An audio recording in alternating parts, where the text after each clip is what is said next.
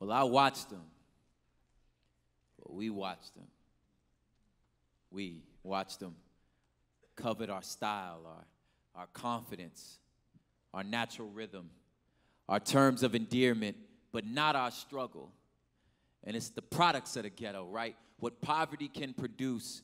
And oddly enough, we giggled when you mimicked us. Sweet revenge. Like, homies not stupid can tell the difference between admiration and mockery, please. So we protected our music because truthfully, we thought it was all we had.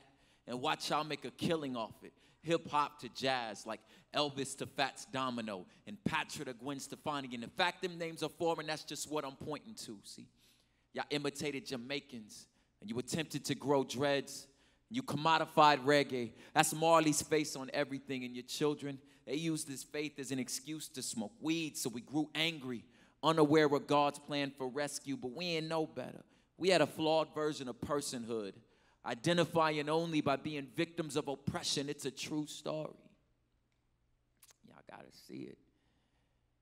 We coveted y'all's camaraderie, your sense of family, your food and work ethic, but not your struggle. See, we were jealous. We were jealous you had a homeland and a native tongue and your parents spoke it, and we were just the offspring of the broken, hopeless. So we all learned Swahili, as if we knew we were from that region. Silly, I know, but what you supposed to do when all you know? Your closest cultural customs are similar to your captors. Huh, Pastor? It's easier to blame them economic woes, right, on filth filtering through our borders, right? Them immigrant job hoarders. Like we should all just deport them all on one bus, and stupid us broad-brushed. We thought y'all were all Mexican. It's dumb, I know. Forgive us, it's embarrassing. We were jealous, and we were angry, and we ain't know better. We were selfish, envy, prideful. We were Willie lynching, fighting over the same piece of mud pie. Like, como se dice? Lo siento mucho, por favor. See, we all need grace much more. It's a true story. You gotta see it. And we coveted your privilege, your generational wealth, your unquestioned personhood, but not your struggle. See, we felt it wasn't fair.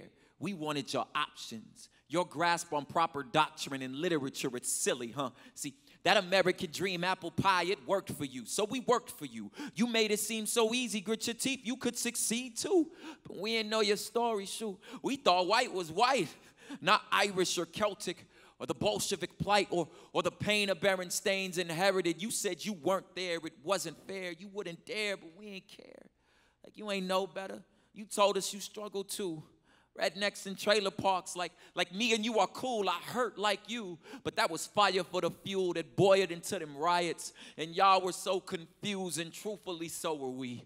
But now we understand. We suffer the same stain we gained from a shared ancestor. See, we all descend from Adam's sin, and it riddles every inch of us. But now we see clearly. See our timelines, our past, our crimson cord. It's one rope, and it's made from many strands. But now it clearly stands, dyed the colored red from our Savior's blood shed. And a rope finds its strength from the multiple lines wrapped around each other until they all perfectly intertwine. So maybe we could call it even and walk through life knowing that a three-chord bond is not easily broken, that a three-chord bond is not easily broken.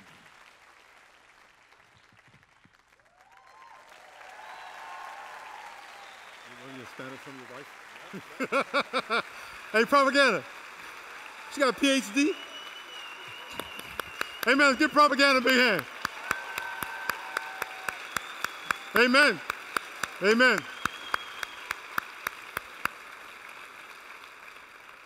Some of y'all might have thought, if you're new, that was Pastor Miles when he first came out. Man, he grew those dreads quick. Propaganda is actually, if you wonder where he learned his Spanish, his wife is Latina, a PhD and something, but it don't matter. She's got a PhD, I don't care. But she's a sweet lady. But let's give him one more big hand. God bless y'all. God bless y'all. Amen. My name is Miles, and Pastor The Rock. Welcome to The Rock, East County, North County, San Ysidro, all our microsites. Let's give all those people out there a warm welcome. A happy Father's Day. Happy Father's Day. And we do want to say Happy Father's Day. Can we have all the fathers stand up and we can just give them a big hand? Amen. Amen. God bless you, fathers. Happy Father's Day. Amen. Amen. Amen. Every year at Father's Day, in our planning meetings, we go, what do we do for the dad? So we can never figure it out. So we have donuts for you outside. It's like it's easy, guys. Just give me a donut. I'm good. I'm good. So hopefully the sugar doesn't kill you.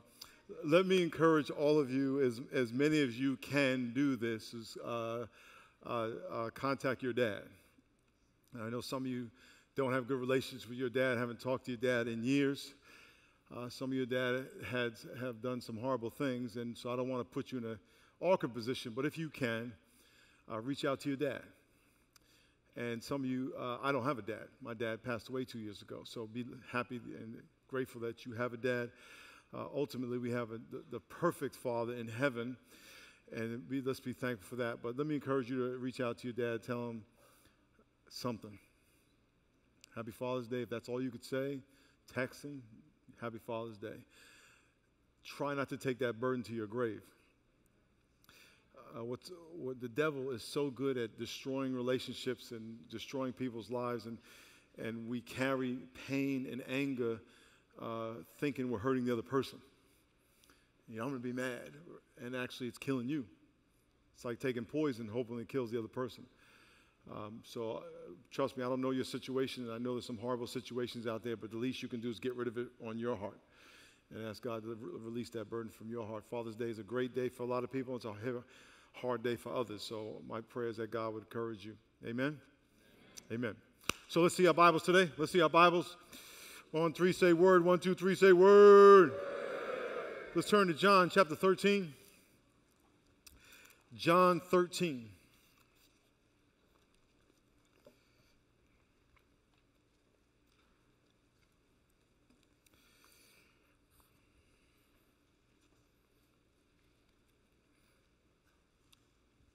John 13. Today is June 21st, 2015. Is that correct? That's correct. June 17th, Wednesday, 9 p.m., a young white male walked into Emmanuel AME Church, all-black church in South Carolina. And after sitting in the Bible study for an hour, a prayer meeting for an hour, shot and killed 9 African-American Christians. And his intent was to start a race war in this country. He understands the racial tension that already exists. And so today I want to pray for that church, those people, our brothers and sisters. Pray for our country, pray for our church, and that not only would a race war not start, but a love revolution would start. I want to talk about racism today, and I know that is a topic people get all tight with. It's not a topic that's very popular. However, it is a real issue. It's one of those secret sins that people don't want to talk about, don't want to acknowledge. And I know when I talk about something like this, there's a lot of risk because, especially in our church that is the United Nations. If you look around, we got a whole bunch of people up in here. Amen. Amen. Let's give the Lord a hand on that.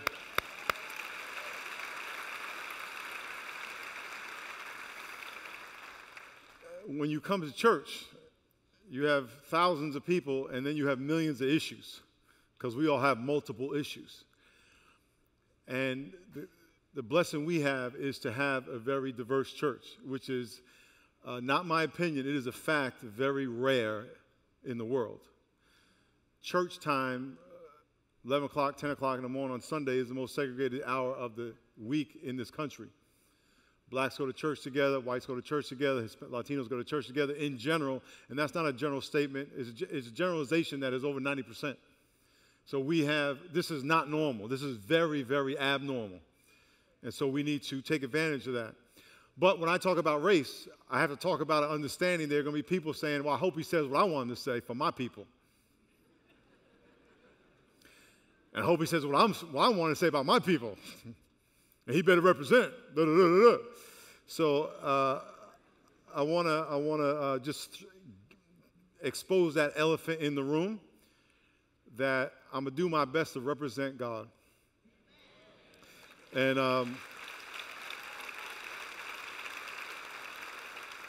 if you feel like I'm siding on one side of the issue, just pray. Just pray for you, pray for me, pray for us, because that's not my intent. But I do want to pray before we usually pray at the beginning of our services, pray for this church. Pastor Pinckney, right here, we'll get to him. He's the senior pastor. He was killed in his church at a prayer meeting.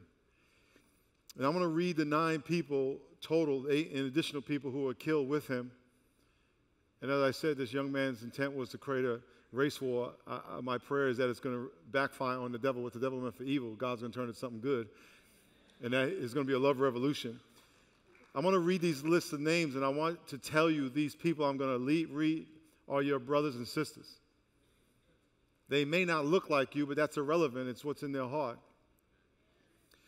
They're your brothers and sisters, and they're your brothers and sisters more so than some of your biological relatives, because some of your biological relatives will not be with you in heaven unless all your family saved, which is a rare thing, but if so, then I'm wrong. But these people will be in heaven with you.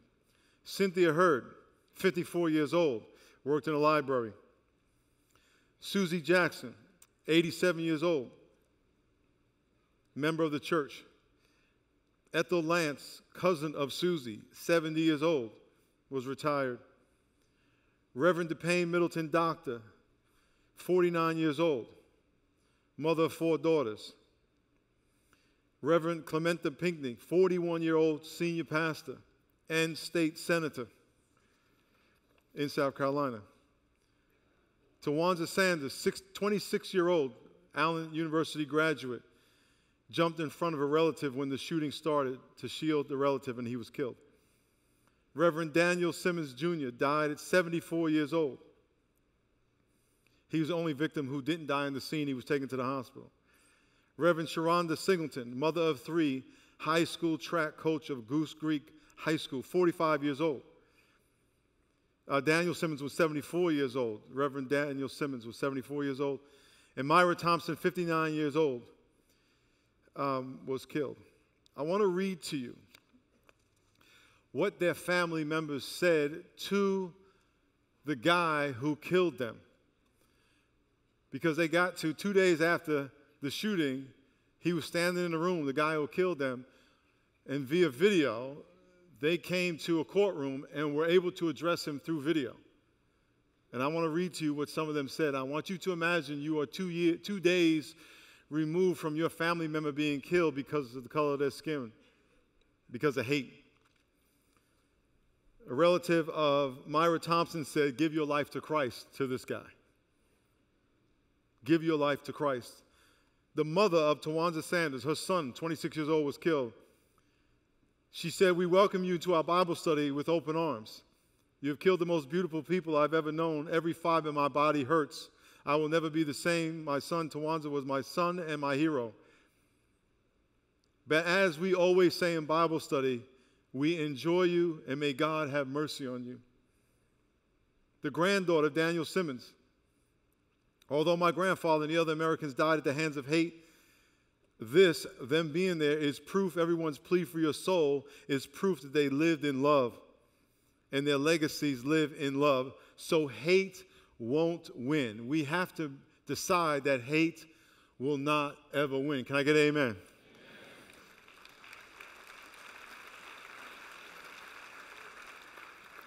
The sister of Reverend DePayne Middleton, doctor, said, "Thank you on behalf of the family for allowing hate to not win. I'm a work in progress. I acknowledge that I am very angry, but one thing Dr. DePayne has always joined in our family with is that he taught us that our family was built on, our family is a family love built. We have no room for hate. So we forgive. It doesn't mean they don't want him to go to jail. It doesn't mean they don't want him to get the highest penalty that the law of the land will give, but they're not going to carry hate in their heart. This was a hate crime. It was a racially motivated crime. We all know that. And I want to pray for their family. And then today I want to talk about race in our country and racism in our country. So right now, if you will, bow with me and pray in prayer so we can pray for them. Lord, we thank you so much that you love us.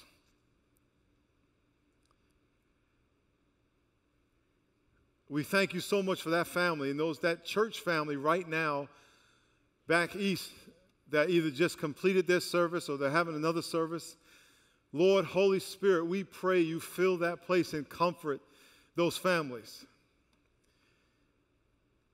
We thank you that you honor those Christians who died at the hands of hate. Thank you that you honor them and their families and you will comfort those families. And Lord, I pray for them first,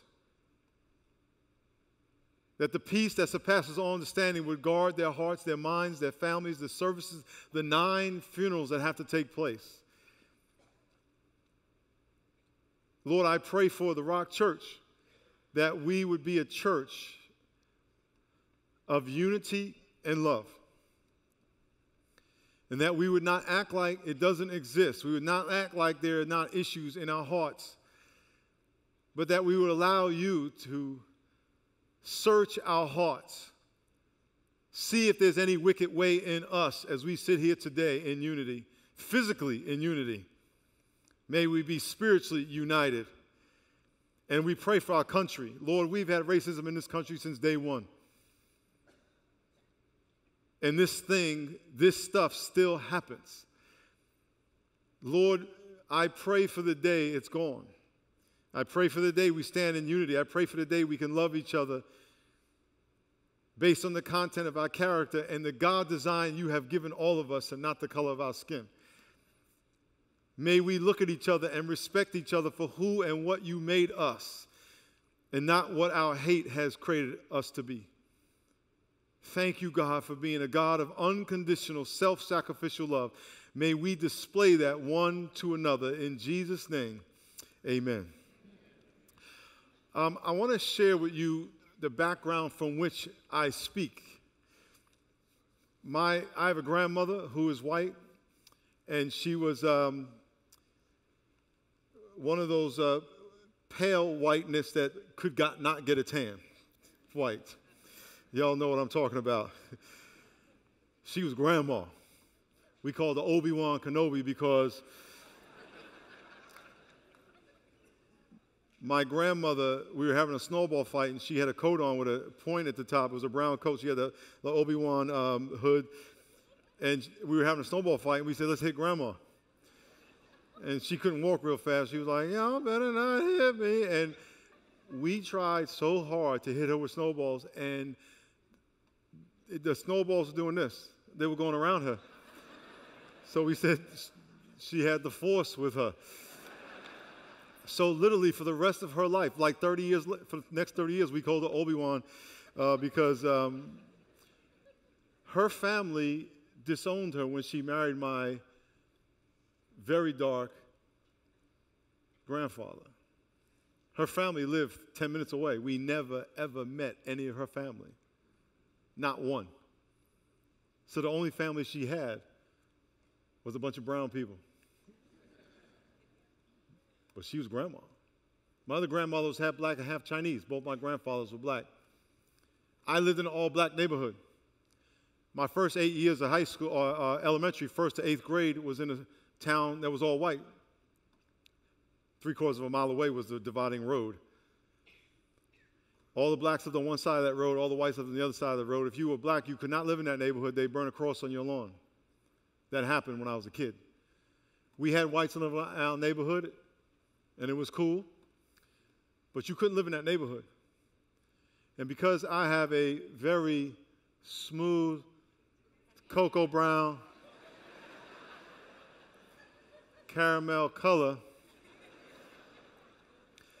that some of y'all go in the tanning booth and spray to get on, I'm just saying. When I went into that neighborhood, I was the black kid. And I was reminded of that for those 8 years.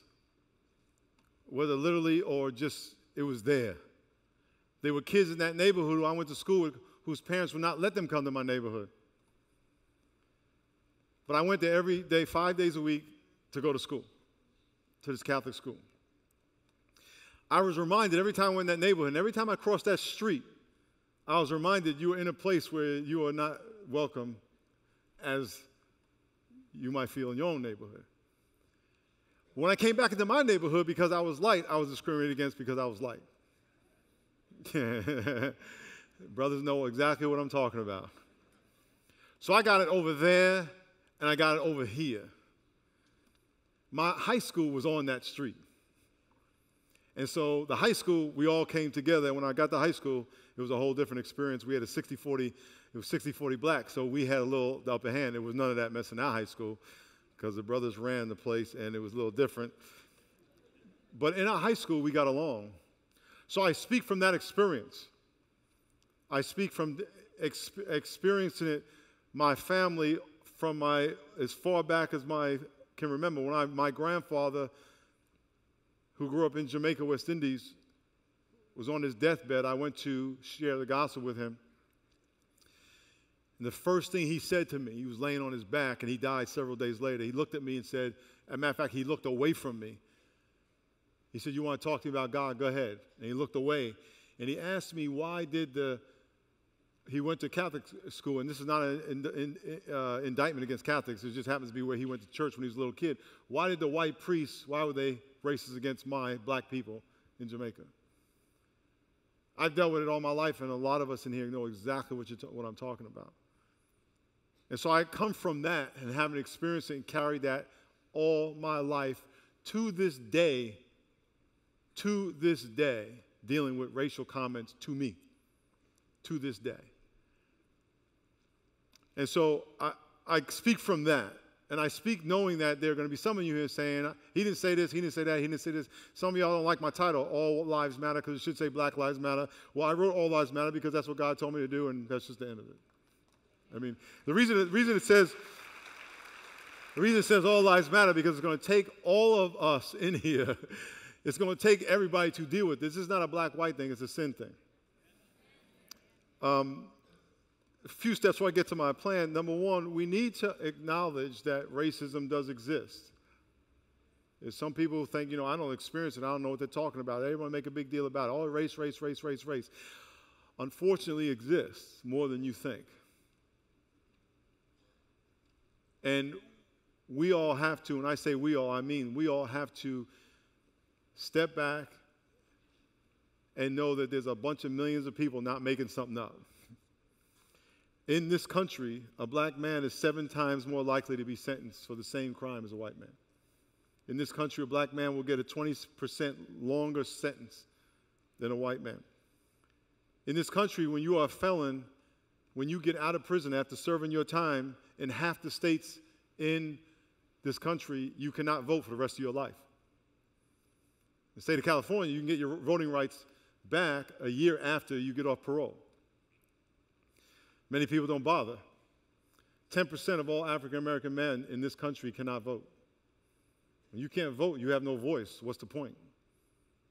This is a reality in this country.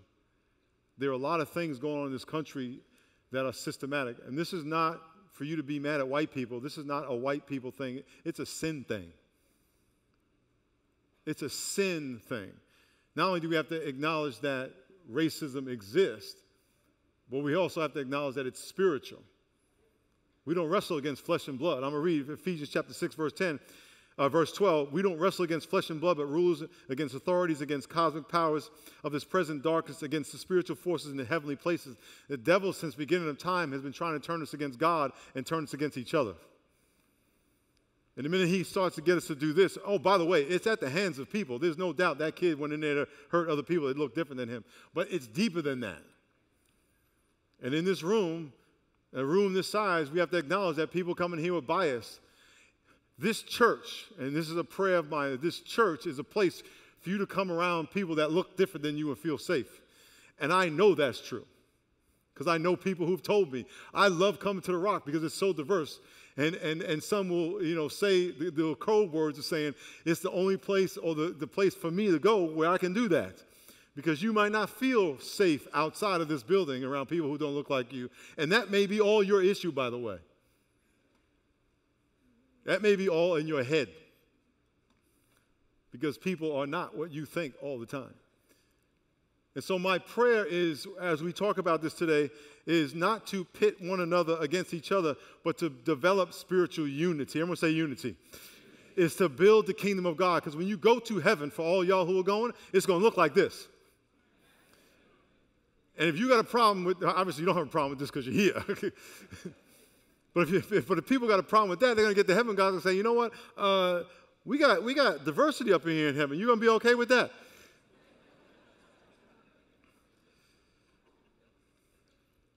We were not made in the eyes of a racist, but made in the eyes of God. I want to read this verse to you. John chapter 13, verse 35. It says, by this you will know that you are my disciples if you have love for one another. Let me say it one more time. By this you will know that you are my disciples if you have love for one another. The most basic commandment, the greatest commandment, is that we have love for one another. Not people who look like us. Not people who live in our neighborhood. Not people who make the money around the same pay grade that I have. Everybody. Even your enemies, that you would have love for your enemies. One of the most basic, matter of fact, the most important need of a child is to feel loved by their parent. And how do they feel loved by their parent? Because you say, well, love me, love this person. What does that mean? It means to make them feel like they matter. When you ever see those signs, all Black Lives Matter, you know what that means? That we have a right to be loved just like you. We have a right to be acknowledged just like you.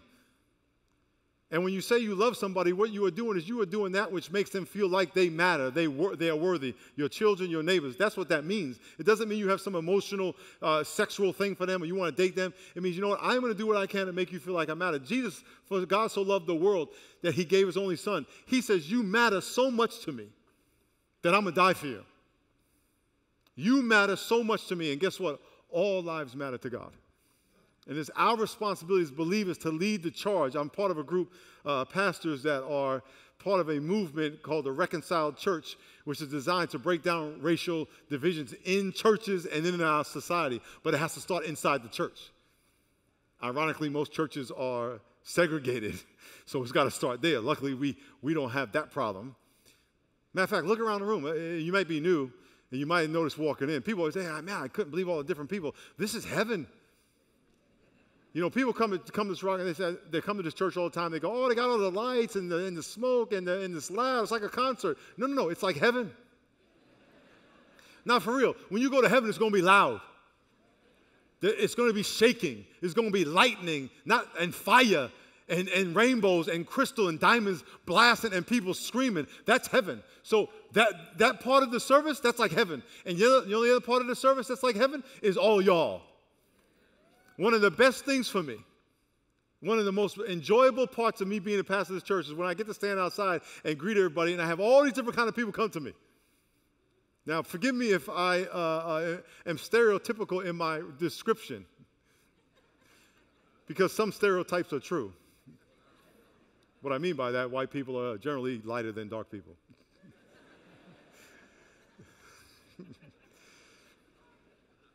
Tall people are generally taller than short people. Samoans are generally bigger than Filipinos.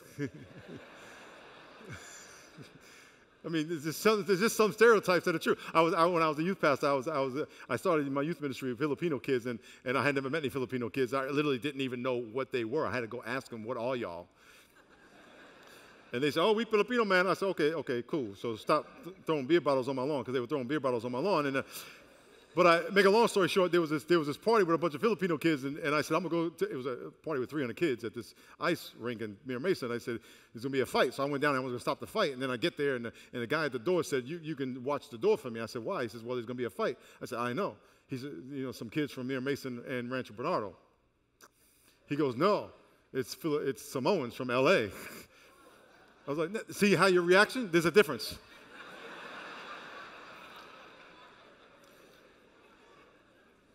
It's not a bad difference. It's just a difference. It's a difference designed by God that people look different. 3 things. Number 1 in your notes. How can we love one another? This is on an individual basis. There are laws and laws that are favored against people of color. That's a different issue, and it is an issue that needs to be dealt with. But we're going to talk about something you could do today. Number 1, acknowledge our sameness. All of you in here bleed red. All of you in here deserve love, need to be valued, need an opportunity to know who you are, why you are, and what God has created you for. Every single person needs that. The Bible says in Genesis chapter 1, verse 26, God said, let us make man in our image and our likeness. He didn't say, let us make some men in our image. I was made in the same image of God, just like everybody else. And everybody you see walking this earth was made in the image of God. No more, no less than you. Acknowledge that. Don't think you're better because you're not. And don't think someone's less than you because they're not. Because of how they look, where they live, how much they make, they're not. And you see someone walking down the street, eating out of the garbage. Broke my heart. I was downtown. This kid was 20-something years old, eating out of the garbage right on Broadway. That should break your heart. It breaks God's heart. That guy was made in the image of God just like I was. And yet we can look at people, look at different than us and say he or she is less than. That is from the pit of hell.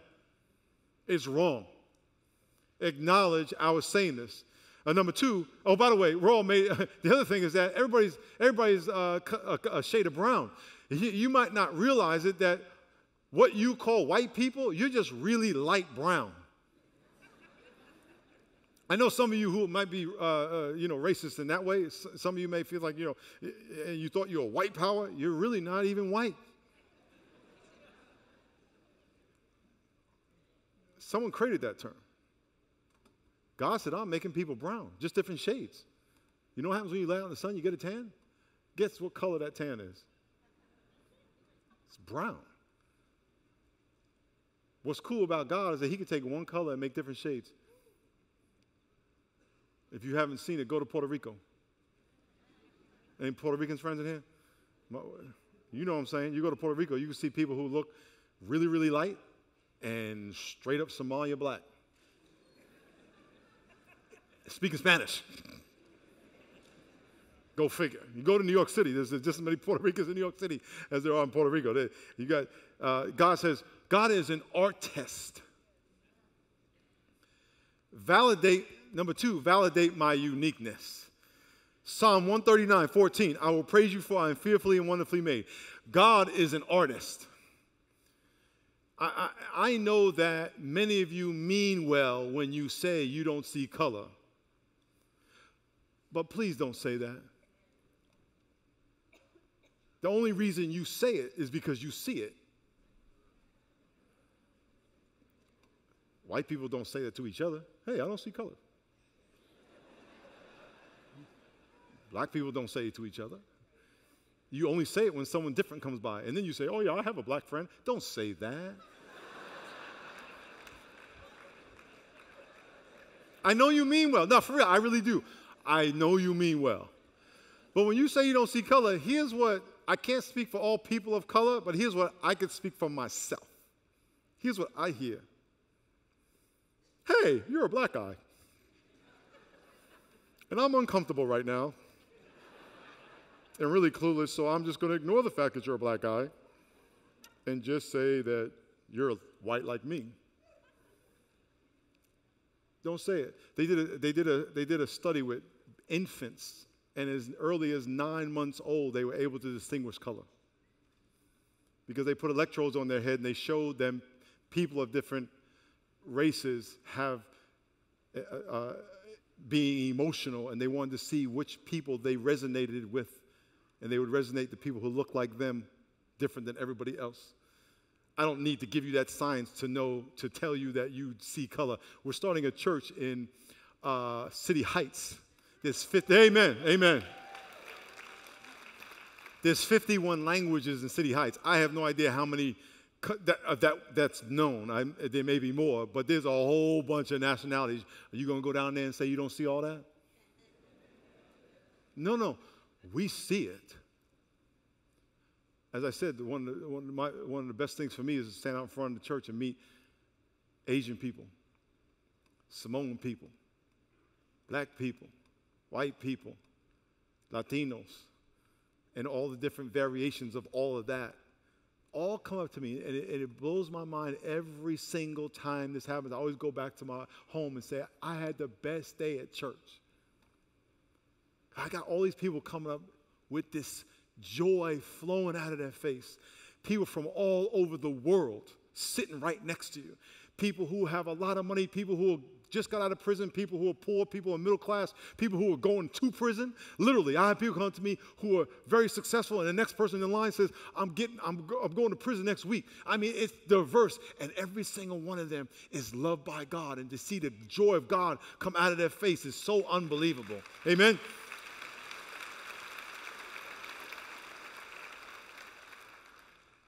And for you to miss that and come and just be here around and go home into your bubble, we have to do more than just sit together. Worship together is to really now connect with each other and acknowledge each other. And when you go to your job and or your friends and you're around all the chitter-chatter about those people, that you would be the people of God and say, no. They matter. I'm not going to be that person. And y'all know what I'm talking about. Because we all got that chatter about those people, whoever those people are to you. Is that we're not going to be those people. We're going to be the people of God that says that God loves all people and all people matter, and he died for everybody. And whatever that racism looks like, I'm not going to be for it. I'm going to be against it. And it's going to take courage because some of your friends and your family are those people. Some of you are those people. I'm so glad you took the step to come here. But there's more steps to take, more neighborhoods to visit, more people to get to know, more barriers to get broken down in your heart.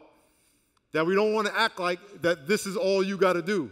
I checked the box. I went to a church where there were some people who didn't look like me. That God said, no, you got to love them. What does that mean? Love them just like you would love your own. And that's going to take a revolution in your heart, a transformation in your heart. And that's my challenge to you. One more thing. That you would nurture a sense of belonging. 2 Samuel chapter 14. Solomon was banished, and some lady came up to David and challenged him to, after Absalom, to restore the king. And it says, the king speaks this thing as one who is guilty, in that the king does not bring back his banished ones from him. That God finds ways to redeem his banished ones. The Bible says in 1 Timothy 2:3, it is good and pleasing in the sight of the God, the Savior, who desires all people to be saved. God says, I want you to do everything you can to make everybody you know feel part of your family. That you would love those people who don't look like you, who don't live near you, who don't make what you make, who may not talk like you. They come from a whole different side of the tracks. I want you to represent me, and I want you to go love them. And make them feel when they're at your job, in your neighborhood, when they're next to you in line at the store, that they belong. And that you don't represent a barrier to them, but a welcoming arms to them. That our church would represent that in this community. Because this nation has had racism part of it since the beginning. And it's gone somewhat underground, and people act like it's no big deal. And these are isolated incidences, and it's just not that true. And there are people who carry that burden with them every single day. And it's our responsibility as believers with the people in our world to say, Lord, show me how I can be a representative of love and inclusion to whoever you bring into my life, and not turn a deaf ear to the people who claim they're hurting and underserved. There was a football player here in town 3 months ago. He doesn't live in town. He's an NFL player, and he is one of the most prominent NFL players in the league, period. And he was here staying at a certain neighborhood at a country club. This was 3 months ago. And he went into the buffet of the country club. And someone said to him, the help get the food in the back.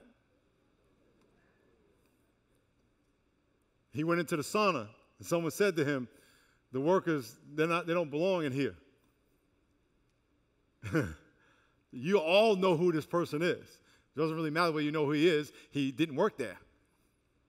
He could buy any 5 of those houses at the same time. He was just there temporarily. It exists. And some of your friends are those people. Don't be that person. Represent Jesus Christ. Often people come to church to feel good. We should come to church to be transformed. My encouragement today is that you be transformed, and that you be challenged, and that you walk out here, if you got your toes stepped on, praise the Lord. Here's my challenge to you. Here's my challenge to you. Here's my challenge to you. Before you leave this room, and all the campuses, I would challenge all the campuses, before you leave the room where you are surrounded by people who don't look like you. Don't be nervous about what I'm getting ready to ask you to do. Matter of fact, just take a look around the room, look around the people around you who don't look like you. Say, praise the Lord. It's God's art. God is an artist. And those people who don't look like you, they are marvelous. They're marvelous. Before you leave the room where you are, I want you to go up to one of them that you don't know. And some of you are very uncomfortable right now. And if you are uncomfortable right now, I pray that you can move out of that area of your life, because that is not a good place to be. And I want you to go up to someone you don't know. And this is I'm applying this to all of us. And say, what is your name? How can I pray for you? You don't need to pray for them right there on the spot. So if you're uncomfortable praying in public, it's not about that. It's just looking them in the eye. The eye is a lamp to your soul. Say, how can I pray for you? That's step one. And when you go to work tomorrow and you go to school tomorrow and you have that thought in your mind about that person that looks different than you, if that thought is not a God-honoring thought, rebuke it. And say, Lord, if I'm going to be your son, your daughter, I cannot, unless I can call that person my brother and sister in Christ, unless they could be my brother and sister, I cannot pray our Father. You cannot. You cannot hate your brother who you see and say you love God who you can't see. And so today is just a little step. Is go up to somebody and you say, oh, I know a bunch of black people, I know a bunch of white people, I know a bunch of Latino. That's fine. Just do it anyway. Because the person you may be talking to may not. And if you see someone walk into their car, go grab them. Hey, hey, hey.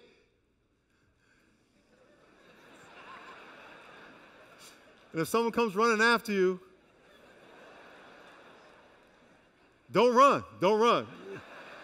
Just stop.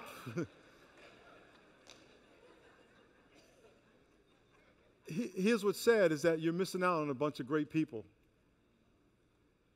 There's a bunch of wonderful people sitting right near you whose life experience is diametrically opposed to yours. And they're wonderful people. And the devil is trying to keep you away from them. Amen? what I'm going to do now is I'm going to pray for our offering. Our service is over, and I'm going to end the service right here differently than normal. Usually the campus pastors come up at the end. I'm going to ask the pastoral support team to come. This is not a time to leave. We're just going to pray here for a minute, but I'm going to ask the pastoral support team and all the campuses to come to the front of the stage, and I'm going to pray for our offering. Matter of fact, let's give a hand for our offering right now. Amen.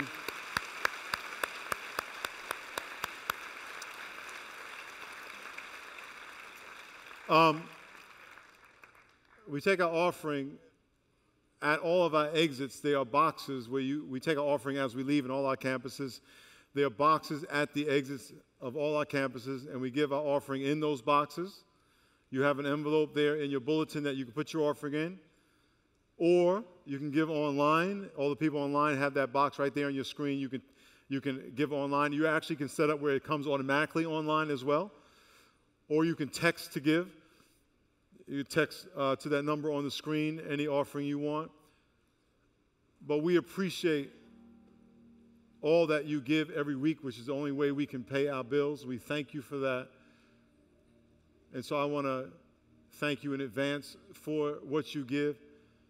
For all the fathers, we have donuts out there for you.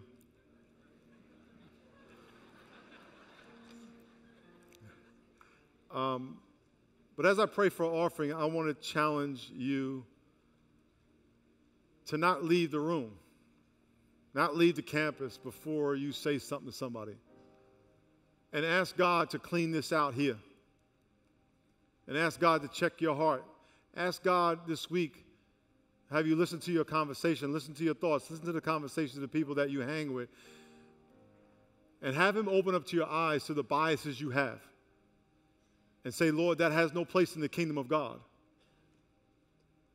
No matter what someone has done to you, it has no place in the kingdom of God. For all of us. So let's pray. Lord, thank you so much. Lord, I pray for the offering. I pray in all our campuses that you will prepare people to give. I thank you for the people who are generous, self-sacrificial. I thank you for the people who are tithing, returning back to you what is already yours, the tithe. And I thank you for the people who give over and above the tithe. And Lord, I pray for that person, that 3, 4, 5 people who right now you're speaking to give way more than they ever thought they would ever give. And you've been speaking to them over and over, and they keep thinking they're not hearing God because it's too much. I pray that they would know it's God. And they will be faithful and obedient in their giving.